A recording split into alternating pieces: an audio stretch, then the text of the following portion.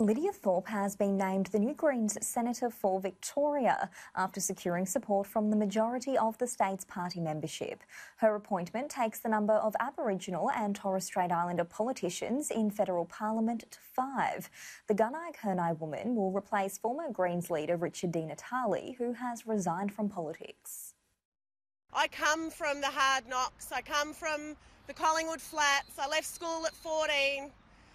I've survived family violence, and here I am. I want to be that voice in Canberra that holds people to account, but at the same time brings this nation together.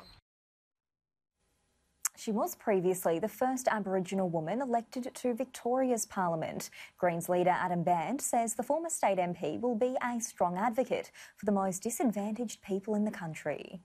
I've worked with Lidia for many, many years and seen her get things done and give a voice to the people that politics is leaving behind.